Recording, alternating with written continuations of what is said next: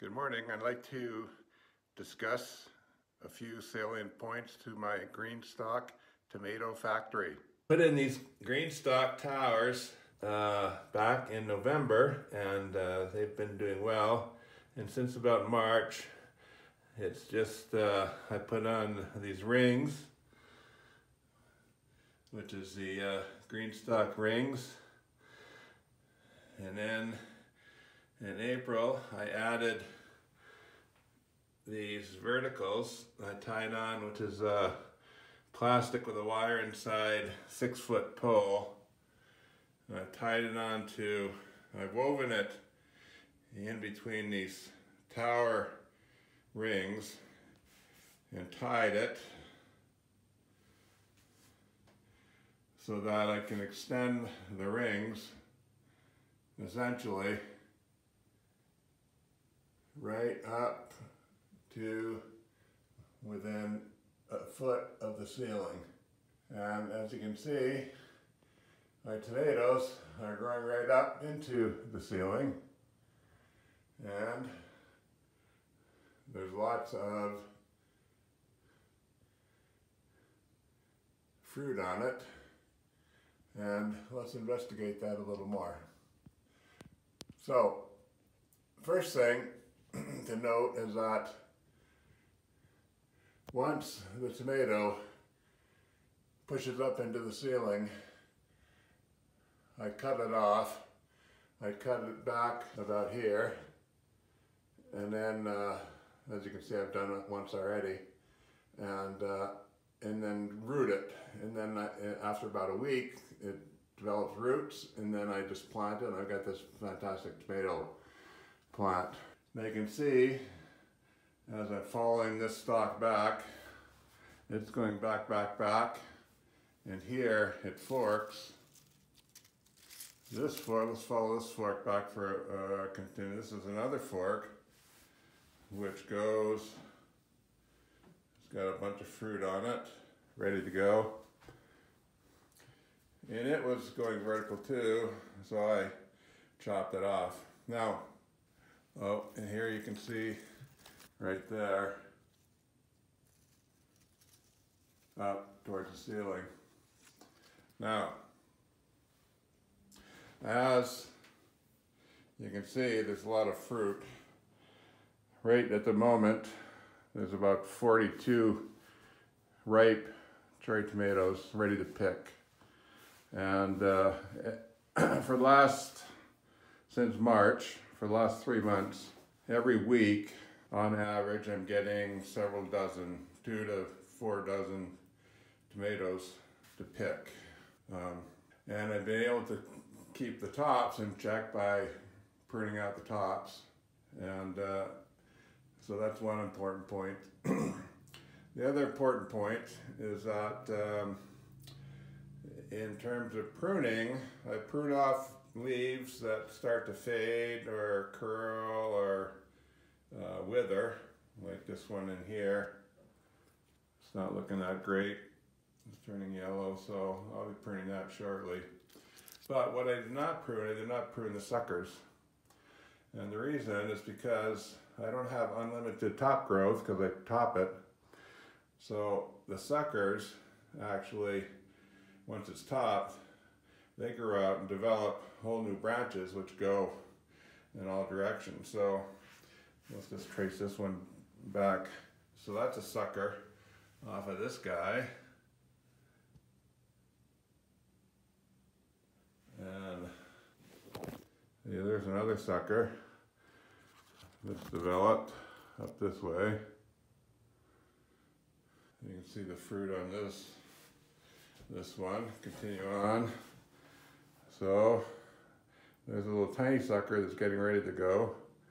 There's another sucker here that's developed up and it's getting ready to fruit. And the main branch, again, more fruit. And here's another sucker in there that's getting ready to go. I'll just track this up. Main branch, here's another sucker. Here's another fruit cluster. So the main branch has got a lot of fruit on it, but it's gonna be hitting the ceiling this week, so I'll top it, and then growth will go into the other side. So basically, I water about every week, fertilize every 3 to 4 weeks, and I just get a continuous flow of ripening fruit and flowers, as you can see right here, up near the top.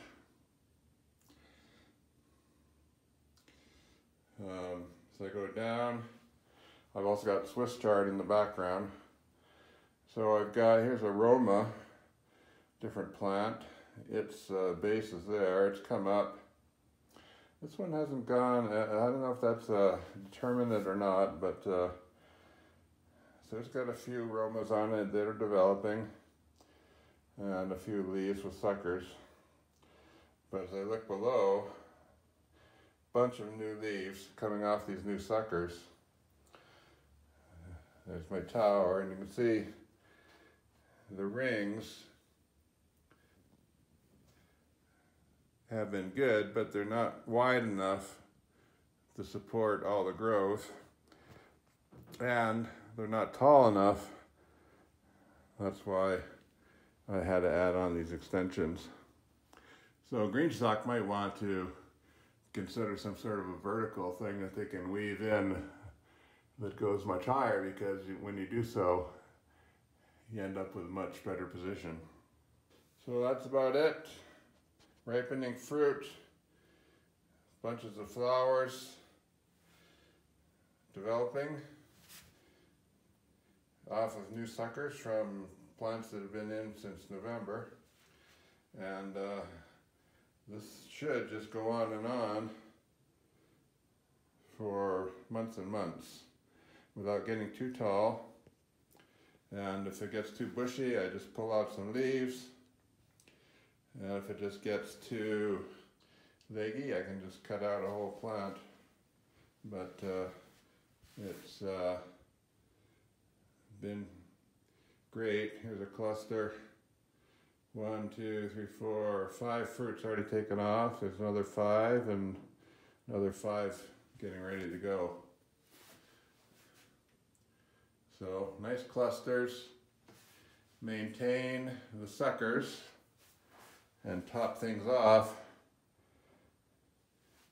at surface, and you'll be in good shape. I guess the last thing to note is that for each of these tower levels, originally in the bottom one, I put there's about 6 or 7 tomato plants. I think that's too many, because all I have access to is what's in that ring. So subsequently, I put in two or maximum 3 tomatoes in a level, and that's worked much better. The upper level, there's 1, and let me see here. I think there's maybe just 1 at this level. You can see how thick it is, and it's gone. You can see it up there, and that's the split that we looked at before, and it's going up right up to the ceiling. So that's it. It's been in 6 months. It's been fruiting for 3 months. And it's been pretty continuous fruiting for 3 months. And the amount of fruit I take off every week is increasing. And I'm still getting new suckers. Like this is down at the base level. You can see you can see inside there at the bottom, those are original plants. I'm still getting new suckers right near the very beginning where I've taken leaves off.